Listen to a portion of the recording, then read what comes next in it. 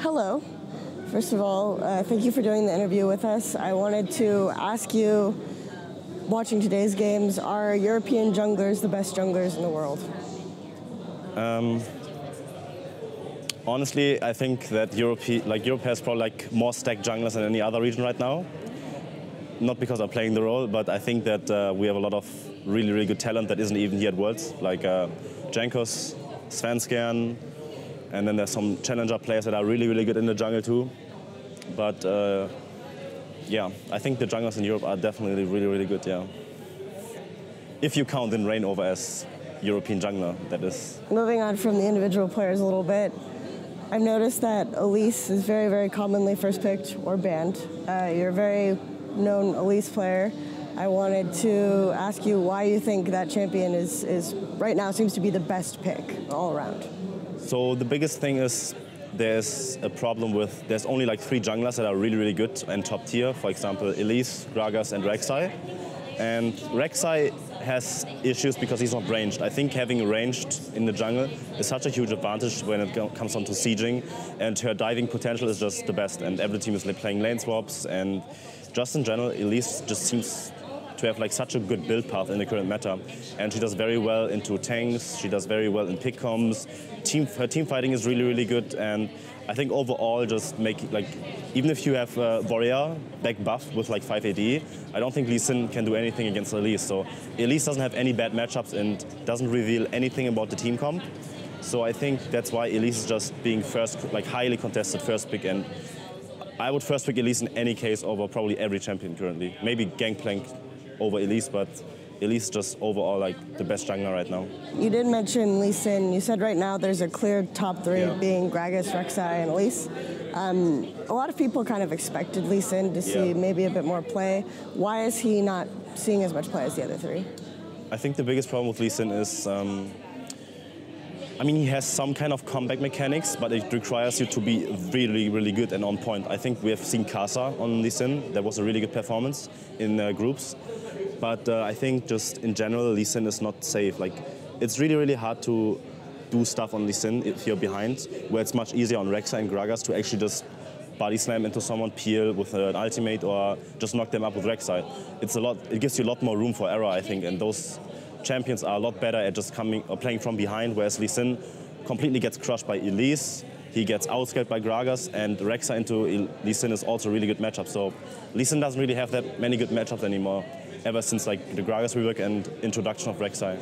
We're seeing some junglers have trouble either gravitate towards the top lane and sort of snowball with the top lane, and some junglers are having trouble adapting to that. How much of that do you think falls on the jungle, and how much of it is team communication? I think actually going top lane is probably not so much a jungle role, it's just the communication and how demanding a top laner is, I think.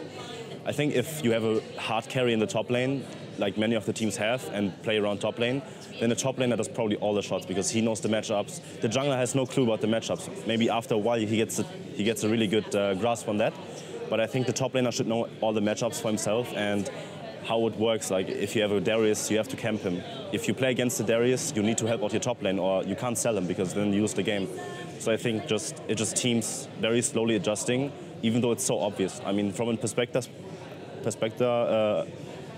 right now, it's so easy to see what the flaws are of the teams. But if you're actually playing the game, it's very, very hard to fix that. So it takes a lot of time. It's a long process, and I think top laners, like SKT is the best team that plays around top lane in my eyes. Just Maren and Bengi having a really, really good tournament so far. They don't even need Faker to show up.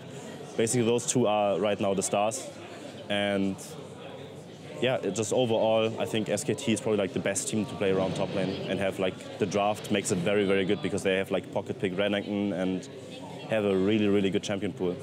So do you feel like then SKT was naturally predisposed to do well this tournament, or that they just, or do you think they would have adapted well also if they had a different style?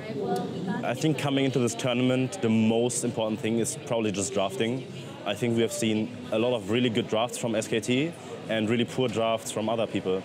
And I think SKT's flexibility comes from people just ban Azir, for example, and then they're the only team that still plays Ryze in the mid lane, which gives them complete room in the late game. We know that Ryze is like the best scaling mid laner right now after Azir probably, but only Faker plays it. So they have more room to play mid-range champions in the other two side lanes, whereas other teams have to rely on the Jinx, for example, in the AD carry role, but therefore have a mid-range carry in the mid lane. But with the SKT, they are so flexible that they can play both styles at the same time.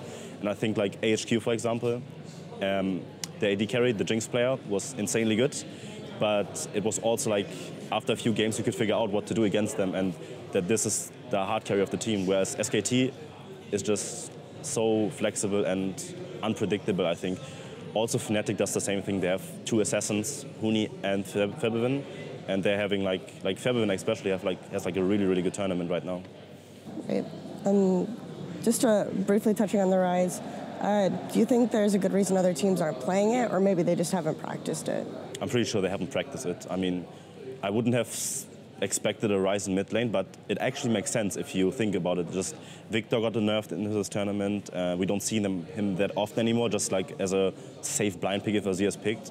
And Azir is banned in most of the games anyway, so it's just logical to have a really hard scaling mid laner if you have like two mid-game carries on the sidelines. So SKT is just, I think they're just a step ahead. And Fnatic is, we've seen how good Fnatic is right now.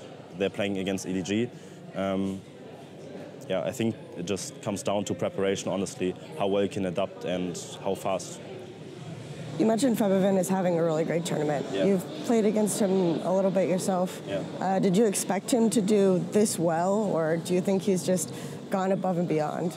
I don't think, I mean, people say, yeah, of course I would have expected it from a European mid lane champion winner and everything, but honestly no one could have expected him to do that well. I think he just exceeded all expectations. I knew he was really good in Europe, probably like top 2 mid laners or maybe even the best, who knows. But he made a name for himself in this tournament for sure. So Fnatic playing really well. If they do manage to finish the series, since it hasn't ended yet, do you think that they can put up a fight against SK Telecom? Okay, thank you. I've said that Fnatic is going to go through groups for sure, and then the EDG draft, I saw that, and I was like, okay, this could be very interesting, because I thought EDG might be really good and might be good enough to actually give Fnatic a fight, but as we have seen, Fnatic has no problems playing against EDG right now. It could change, of course, in the series, but I think the best outcome out of this tournament will probably be an SKT Fnatic final for sure. And I think that, that's so hard to call, but I think I still have to give it to SKT, because we haven't seen anything from SKT yet. I feel that most of the time they're just trolling around, having fun. You know, even Marin is laughing his ass off when Faker got solo kills in the lane. So they just have, I don't think they have to show anything yet against HQ. It might be more interesting against Origin, if we can see that in Brussels. But other than that, I think Fnatic actually has really good chances this tournament, All right, thank you very much. Be sure to download our app, available on the iOS App Store and the Google Play Store, and subscribe to our YouTube channel for more content.